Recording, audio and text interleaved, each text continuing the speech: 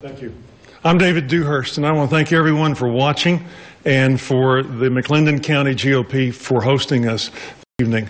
To my wife, Tricia, who's home watching, to our daughter, Carolyn, love you. I come from humble beginnings. My dad was killed by a drunk driver when I was 3 years old. My mother had to go to work as a secretary to support my brothers and myself. Mom and the Lord were our rock.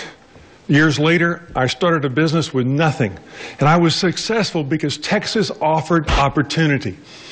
My vision, my approach to government has been shaped by the fact that I'm a career businessman, a free market, limited government.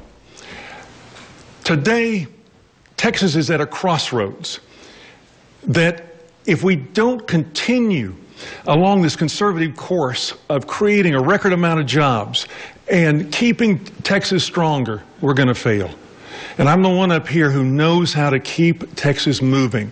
Now, we know that prior experience, prior performance is the best indicator for future performance. And I'm very proud of the fact that I've been endorsed by all four of the largest pro-life organizations, that I have cut individual and business taxes some 54 times for almost $16 billion, that I've kept our spending on our budget below, 11% below inflation and population growth. And I'm proud of our work on the immigration and securing our border. Together, we can keep Texas #1. All right, Lieutenant Governor Dewhurst, thank you very much.